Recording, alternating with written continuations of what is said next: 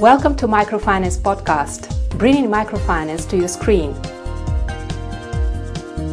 This episode is produced by MicroSave together with ShoreBank Exchange.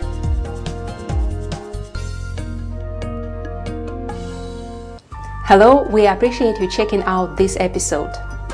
One of the major goals of Microfinance Podcast is to collect interviews with leading microfinance practitioners.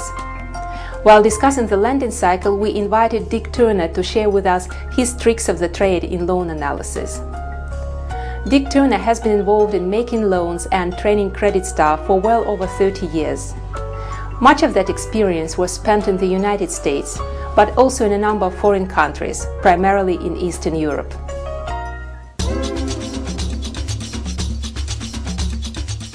I don't want to be too simplistic about it, but I think of lending as three intersecting circles. One circle could be labeled market, another circle could be labeled management, and a third circle I label mathematics, or the mathematically analytical features of a loan request. But they're not three circles individually. They interact, and they kind of move in a three-dimensional way back and forth so that the areas of intersection are greater and then a little smaller, and then they're back to some intermediate point in between.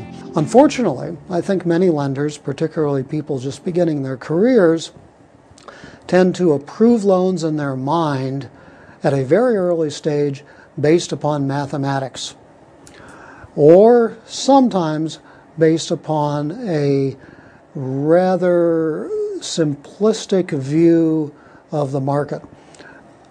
People hardly ever, though, base an early approval, although they might base an early decline, upon qualities of management. And management, to me, is an extraordinarily important factor in making loans to small and medium-sized enterprises. I'll return to management in a minute. It's easy to look at a financial statement and say to ourselves, well, the balance sheet looks pretty good. It looks like everything is kind of in order.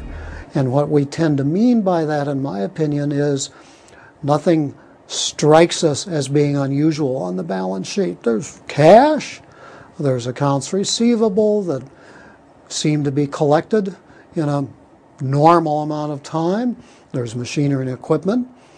There are accounts payable that do not seem extraordinarily large.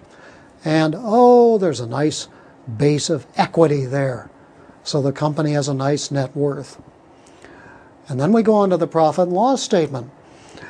And if we, for the last 2, maybe 3 years, see nice progression, sales have increased. Not too much, though, but nicely.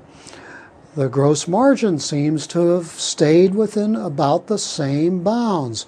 Expenses don't seem to have grown faster than sales. It's all very nice. And at that point, I would submit, we have become, if we haven't approved the loan in our minds, we have become very favorably disposed to this loan. And it's as if I didn't wear glasses. I'd become favorably disposed to the loan, and I then put on a pair of lenses through which everything else in my analysis would be refracted. It would be refracted through an optimistic lens.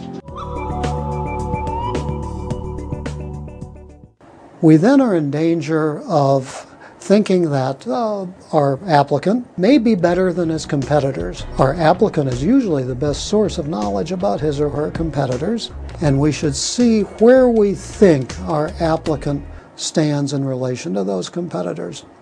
For instance, if historically, after our detective work, it appears that our applicant has a much smaller market share than his primary 3 or 4 competitors, his profit margins do not seem to be probably quite as strong as his competitors, but his expense structure may resemble theirs, even though they are larger.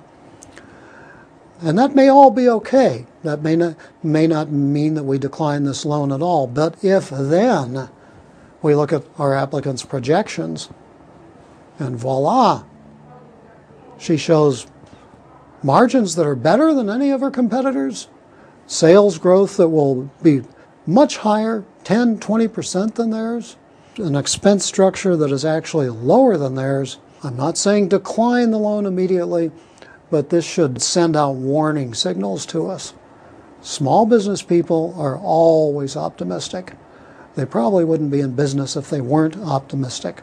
But if we bankers and lenders, are basing our decision upon a set of projections that is quite at variance with history and reality, maybe unrealistically so, then we are taking a big chance with our approval. How about thinking about the applicant's target market, especially if it's a new market? Perhaps they've had a little bit of experience with that market in a prior job or company, but it's still a new market for them. It's very important to test to the extent we can, and it's not always to a great extent, but to the extent we can, how accessible that market is. Can our applicant reach that market with a minimum of expense?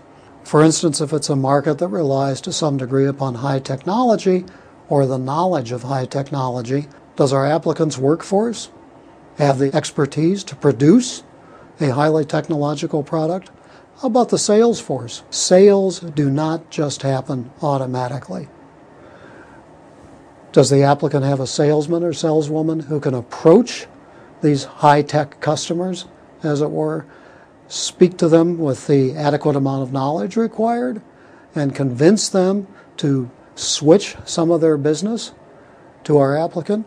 Because make no mistake about it, if you are financing a company that's entering a new market, every dollar, ruble, pound, escudo of sales they get in that new market is taking away sales from someone else, someone who is already established in that market. And our applicant, your applicant, may be able to do that, but it does not happen automatically. In other words, don't take the most optimistic analysis you can. Don't take the most pessimistic either, but put it in the middle. So if the industry average for the gross margin in this field is 50%, and the applicant's ability to repay you depends upon a 55% gross margin, you may still be able to approve the loan, but you should be able to see that something specific is going to happen in that applicant's operation as a result of either your loan or some other discernible change that will enable it to achieve a 55% gross margin, especially if it never has been historically able to do so.